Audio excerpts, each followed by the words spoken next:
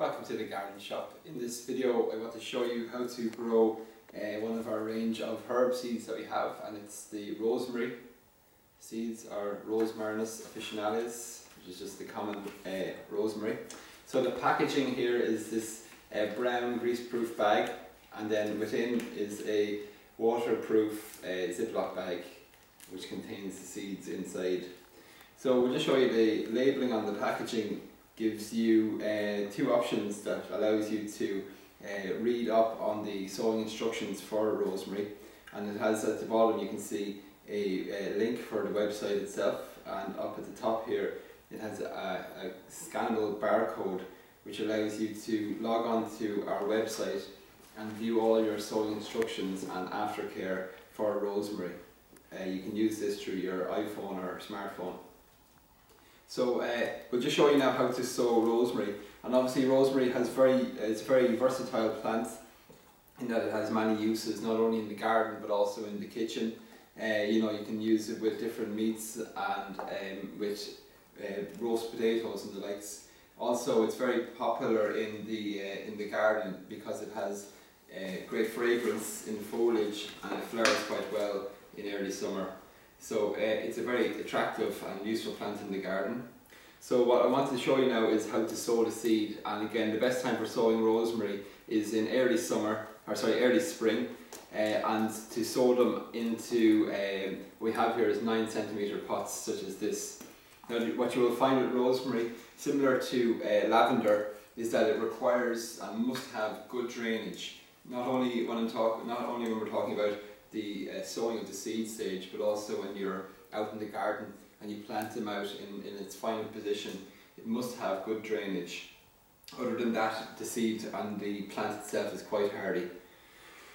So we have it here. This is our 9 centimetre pot. I've filled it with a general compost, which you can see in here. General compost has been mixed through with a gritty horticultural sand. So what we have here is 1 part general compost and 1 part this gritty sand. And again, the point of the gritty sand is to add drainage to the soil. Okay, so we're just going to top up our seeds, our pots. Always best to fill it to the top. Don't press the soil down, just tap it on the ground like that and you will get a nice level surface. So that's it, ready to go there. Now what we're just going to do, a pot this size, we could probably sow about 5 seeds, because the germination rate isn't exactly 100%. We could lose 2 of them out of the 5. So we'll just sow 5 into the centre of this pot. When you're taking seeds out of a packet, it's best to pour the seeds into your hand rather than sticking your hand into the seeds, just to keep them from getting wet. So we're just going to position them in a circle around the centre of the pot. There's 3, 4 and 5. I'll just return the last few to the packet. Okay, so that's the seeds sown.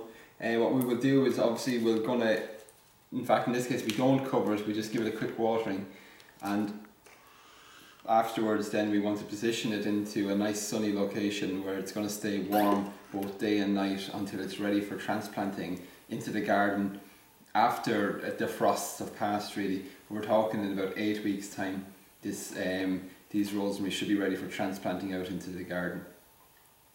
Before that though, we'll notice that in about 2 weeks time the seeds will start to emerge, and if you have success with all 5 seedlings, you'll probably want to thin out maybe to 2, and then finally down to 1 seedling, and choose the finest seedling then as the plant that you will then plant into your garden. So it needs a very good soaking, as I say always. The first time you sow compost, it needs to be watered quite well, because the compost would have been very, very dry and can soak up a lot of water. Okay. So that's the rosemary. Again, if you're planting it out, the key to rosemary is that it's positioned in a sunny location like lavender, and also it requires a very good drained soil, and if you haven't got very well drained soil, positions like a raised bed would be ideal. And even doing that, it's always recommended to add a small amount of horticulture grit or sand to the base of your planting hole prior to sowing the plant. Lastly then, and whenever you sow a seed, it's always for your own benefit, a good idea just to take a plant label, write down the name of the plant, which in this case was Rosemary officinalis, and then the date that you sowed it. Okay, it goes in next. And then you can just place that into your pot. And then, you know, you can keep an eye on it and record how quick it took to grow, and you know, just to give yourself a better understanding of the seeds. So that's it, I think. That's it for now anyway. Again, in 8 weeks time we're going to transplant this on into the garden. Again, the key is just to wait until the weather is milder. So you're talking, you know, early April time or middle of April should be the earliest that you do decide to transplant something like this out. So that's it. That's the rosemary, and again, all these products are available on thegardenshop.ie.